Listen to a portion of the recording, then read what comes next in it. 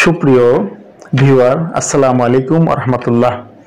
আমি ডাক্তার আলী আশরাফ, স্বাস্থ্য বিষয়ক এই চ্যানেলের পক্ষ থেকে আবারও জানাই শুভেচ্ছা। আমাদের চ্যানেলে আজকের একটা ইম্পর্টেন্ট বিষয় নিয়ে কথা বলবো, সেটা হচ্ছে হাইপার টেনশন বা উচ্চ রক্তচাপ। আমাদের সমাজে, আমাদের দেশে শুধু নয়, সমস্ত বিশ্বে এখন এই হাইপার টেনশন বা উচ্চ রক্তচাপ দিন দিন মহামারী আকারে বৃদ্ধি পাচ্ছে। তাই আমাদের সঙ্গত কারণেই এই বিষয়ে আমাদের জানা প্রয়োজন। আজকে আমি আলোচনা করব ওষুধ ছাড়াই কিভাবে উচ্চ রক্তচাপ নিয়ন্ত্রণ আমরা করতে পারি। সুধীবৃন্দ, আমরা কখন বলবো হাইপার টেনশন, সংক্ষেপে একটু আলোচনা করি। আমরা 30 থেকে 140 উপরে যদি হয় সিস্টোলিক, আর ডায়াস্টোলিক যদি 90 এর উপরে হয়, তাহলে সেক্ষেত্রে আমরা হাইপার টেনশন বা উচ্চ রক্তচাপ আমরা বলবো। এখন উচ্চ রক্তচাপকে বলা হয় থাকে সাইলেন্ট কিলার। আমাদের খুবই ইম্পর্টেন্ট, যারা উচ্চ রক্তচাপে আক্রান্ত, যারা যখন তখন হার্ট অ্যাটাক, স্ট্রোকে মারা যেতে পারে, প্যারালাইসিস হতে পারে। এটা নীরব একটা ঘাতক ব্যাধি। আপনি হয়তো এখন খুব ফিল করছেন না, কিন্তু এটা যদি আপনি গুরুত্ব না দেন, চিকিৎসা না নেন, ব্লাড যদি প্রেশার কন্ট্রোল না করেন, যখন তখন আপনি একটা অ্যাক্সিডেন্ট হয়ে স্ট্রোক করে আপনি এক সাইড পড়ে প্যারালাইসিস হয়ে আপনার জটিলতা হতে পারে। দর্শক মণ্ডলী, আমি ওষুধ ছাড়া কিভাবে আমাদের ব্লাড প্রেশারটা নিয়ন্ত্রণ আমরা করতে পারি সে বিষয়ে আপনাদের একটা ধারণা দিই। 1 নম্বর, ওয়াকিং। আপনি যদি প্রতিদিন সকালে অথবা বিকালে আধা ঘন্টা হাঁটেন, তাহলে দেখবেন আপনার প্রেশার 7 দিনের মধ্যে অনেক নিয়ন্ত্রণে আসছে। আপনি সাইক্লিংও করতে পারেন। আধা ঘন্টা সাইক্লিং করা অথবা আধা ঘন্টা হাঁটা, এটা প্রেশারে কমানোর জন্য একটা ইম্পর্টেন্ট, একটা মুখ্যম একটা পরামর্শ। এছাড়া যদি আপনি নিয়মিত হাঁটেন, আপনার প্রেশার কন্ট্রোল ছাড়া অনেক নানাবিধ উপকার, ডায়াবেটিসের জন্য, হজমের জন্য, ওভারওয়েটের জন্য অনেক উপকার।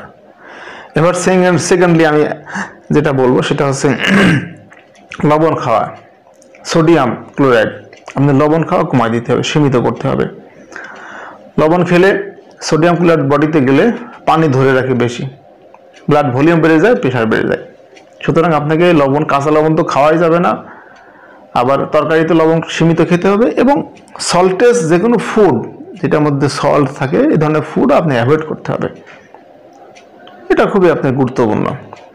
থার্ডলি, আপনার অ্যালকোহল খেলে পারে, অ্যালকোহল জাতীয় কিছু খেলে পারে প্রেশার সাময়িকভাবে বৃদ্ধি পায়, এবং কেউ যদি অ্যালকোহল কন্টিনিউয়াস আপনার ড্রিঙ্ক করে, তাহলে কিন্তু তার প্রেশার সাধারণত বেড়ে যাওয়ার খুবই সম্ভাবনা থাকে। আপনি অ্যালকোহলকে টোটালি অ্যাভয়েড করতে হবে আপনি যদি প্রেশারটা নিয়ন্ত্রণ করতে চান। ফোর্থ যেটা বলবো সেটা হচ্ছে পটাশিয়াম জাতীয় খাদ্য আপনাকে খেতে হবে। আপনার কলা থাকে পটাশিয়াম, ডাবের পানি থাকে পটাশিয়ামটা ব্লাডকে নিয়ন্ত্রণ করতে অনেক হেল্প হয়। 5 নম্বর, আপনার ওয়েট, ওভারওয়েট। আপনার ওভারওয়েট থাকলে ওভারওয়েট আপনাকে নিয়ন্ত্রণ করতে হবে। ওভারওয়েট আপনার আমাদের দেহে ফ্যাট জমে, আমাদের ব্লাড ভেসেলসে ফ্যাট জমে, আমাদের লিভারে ফ্যাট জমে। এই ওভারওয়েটটা আমাদের ব্লাড ভেসেল ন্যারো করে দেয়। ন্যারো করে কি হয়, ব্লাড সার্কুলেশনে ব্রেকডাউন করে, হ্যাম্পার করে। তখন হার্ট প্রয়োজনের তাগিদে প্রেশার বাড়ায় দেয়, পেরিফেরিতে ব্লাড পৌঁছানোর জন্য, মাথায় বা বিভিন্ন জায়গায়। হার্ট তখন প্রয়োজনে প্রেশার বাড়ায় দেয়, তখন আমাদের দেহে আলটিমেটলি প্রেশার বেড়ে যায়। এই জন্য ওভারওয়েটটা নিয়েও আপনাকে কমাতে হবে বিভিন্ন এক্সারসাইজের মাধ্যমে, আপনার খাবার কন্ট্রোলের মাধ্যমে। রাত্রে ফাস্টিং করে, আপনি যদি দুপুরে খান, রাত্রে যদি না খান, সামথিং কিছুকে আপনি ঘুমায় পড়লেন, এভাবে আপনার নিয়মিত যদি খাদ্য নিয়ন্ত্রণ করেন, এবং যেগুলা ফ্যাট জাতীয় খাদ্য, কার্বোহাইড্রেট জাতীয় খাদ্য, এগুলো যদি কমায় দেন, তাহলে আপনার ওয়েটটা ইনশাল্লাহ কমে যাবে। ওভারওয়েটটা আপনার প্রেশার বৃদ্ধিতে অনেক সহায়ক।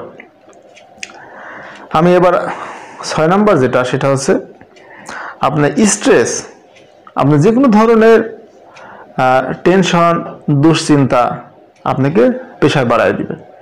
স্ট্রেস, প্রেশার, টেনশন করে তো লাভ নেই, বরং আপনার শান্ত থাকতে হবে এবং ভাগ্যের উপরে আপনার ভরসা করতে হবে। অলওয়েজ আপনি টেনশন কেন হয়? আপনারা কাঙ্ক্ষিত একটা কিছু চাচ্ছেন, সেটা পেলেন না, তখন আপনার টেনশন হবে।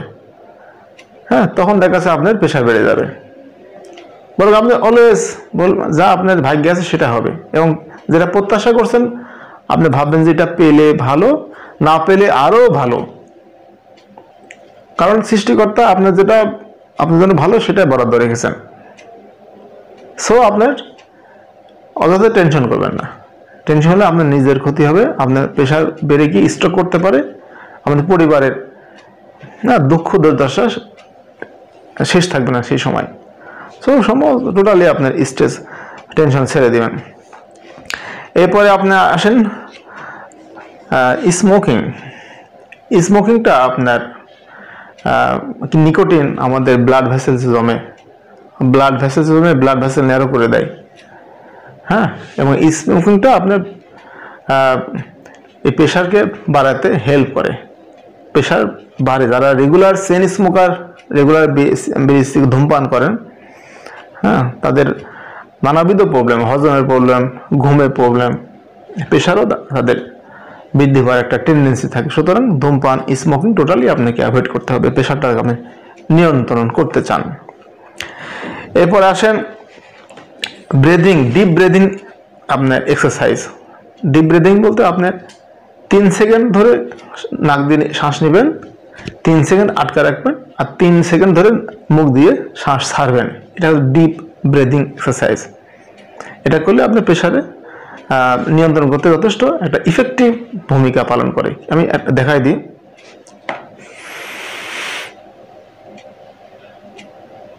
তিন সেকেন্ড আটকা রাখবেন,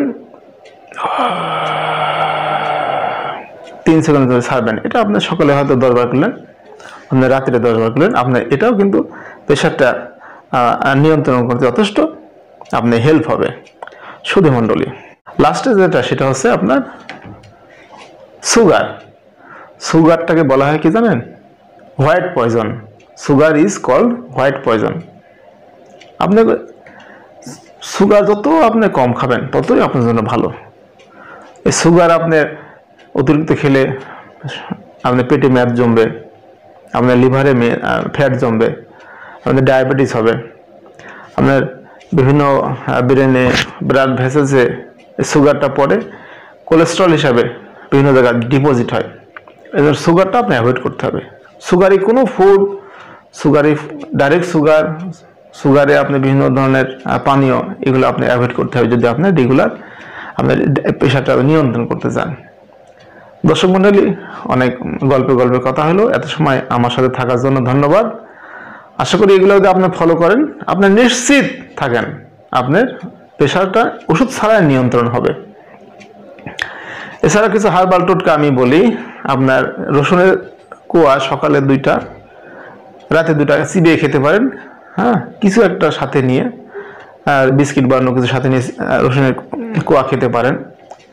লেবু খেতে পারেন। লেবুটা কিন্তু প্রেশার নিয়ন্ত্রণ করতে যথেষ্ট পজিটিভ ভূমিকা রাখে, বেশ ইফেক্টিভ। সমাজে দর্শক মণ্ডলী, এরপরে যদি আপনার প্রেশার নিয়ন্ত্রণ না হয় তাহলে অবশ্যই আপনি আপনার ফিজিশিয়ানের সাথে কনসাল্ট করবেন। ফিজিশিয়ান কনসাল্ট করে আপনার মেডিসিন যদি লাগে আপনার মেডিসিন খাবেন, কারণ প্রেশার নিয়ন্ত্রণ না হলে আপনার মহা বিপদ। It is called silent killer. আবারও আপনাদের শুভেচ্ছা জানিয়ে আজকে এখানে বিদায় নিলাম। আসসালামু আলাইকুম ওয়া রাহমাতুল্লাহি ওয়া বারাকাতুহু।